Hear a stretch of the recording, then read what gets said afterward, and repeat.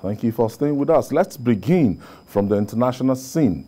After 20 years of intervention by the US and NATO, the Taliban has captured the presidential palace in Kabul and declared the Islamic Emirate of Afghanistan. In the midst of the chaos that has enveloped the country, humanitarian crisis is ensuing following disturbing footage of thousands of people struggling to get on a plane and get out of the capital.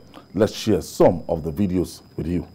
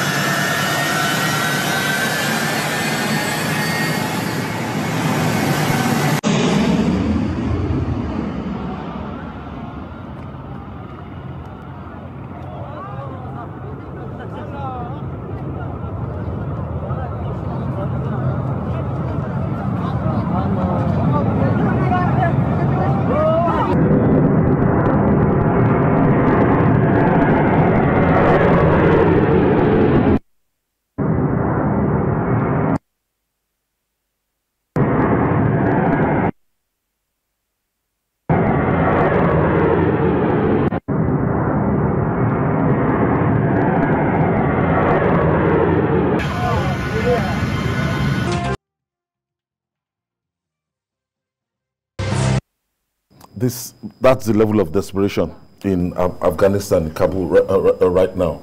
And after 9/11 and with the intervention of the United States and the North Atlantic Treaty Organization, the Taliban has resurfaced again, and that country is back to square one. Yes, and it's shameful that the Americans didn't handle this situation well at all. This is not how to pull out of a country. This pullout is more shameful than what happened in Vietnam. And I think that when the Americans knew that they were going to pull out, some of their best weapons, they should have evacuated those weapons from Afghanistan. Yeah, I'm telling you, I saw America built solid military bases the rifles? For the Afghan army. And you left everything. Now, the Taliban has inherited some of the best weapons available. Humvees, hundreds of Humvees. You know, the army truck, the U.S. main army truck, hundreds of them they left behind. And if you build state-of-the-art barracks or army bases, so that as your own way of building capacity for the Afghan army, and you suddenly left the country, then you've not done well. They should have, before leaving, they should have compelled the Taliban come to a round table, agree to a power sharing formula that will ensure that this is not a winner takes all, because the way it is now is a winner takes all for these guys. Invasion of the presidential palace. They've entered the place. You guys are trying to drink tea with the golden.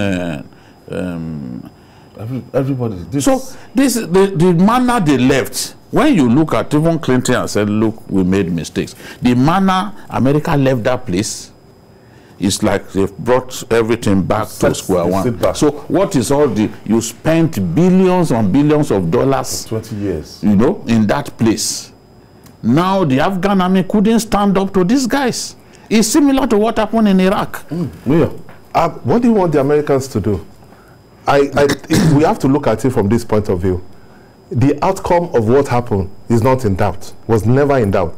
What was surprising was the speed that it took. We have to look at what happened. America has been in their place for 20 years, investing trillions of dollars. They train the Afghan army. Like he said, they equip them properly. The Afghan army have a very good air force.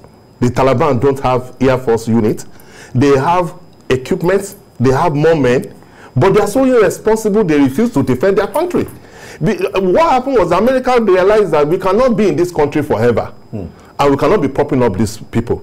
Because we have to understand Afghanistan. Afghanistan has these tribes. They were just different tribes. And they've been in civil war for a long time. But out of those tribes, it's the Taliban that is the dominant tribe because of their affiliation to Pakistan. And over time, after 9/11, because when, there was a civil war, the Taliban now took power, started this nonsense Islamic, whatever they call it.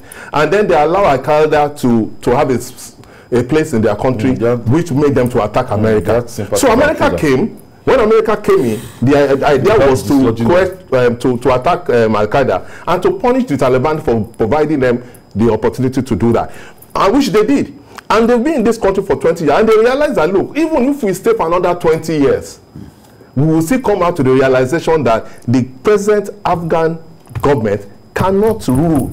They are so corrupt, the money they give them, so the people are not ready. The soldiers did not fight for them. These people were able to move America's failed projects. Yes. Because when you talk about Libya, when you talk about Iraq, this is still the same thing now. In the next 2 years now, Afghanistan is going to be worse off.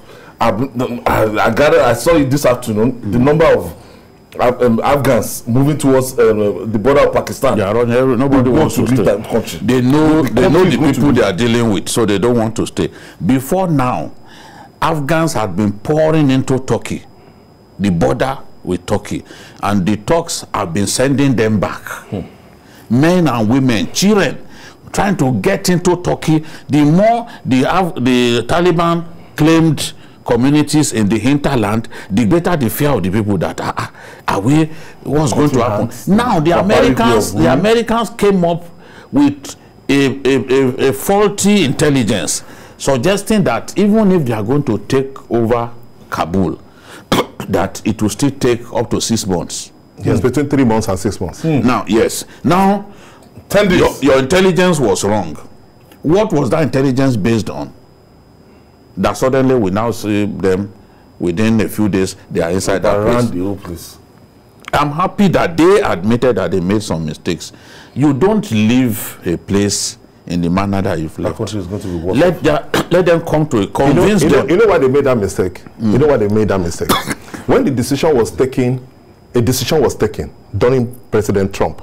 President Trump took a decision that we cannot be in this Afghanistan forever. These people must die. So he now called. America knew that, look, the only people that can handle power in Afghanistan are the Taliban. So President Trump called them for a meeting, for a negotiation in Doha. In that negotiation, the Afghan government was not represented.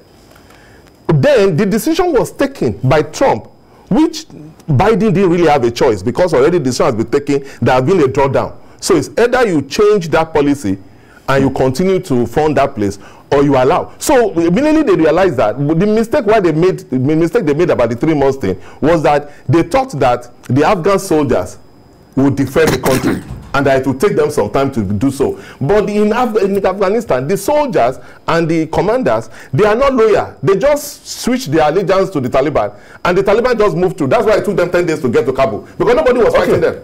All right.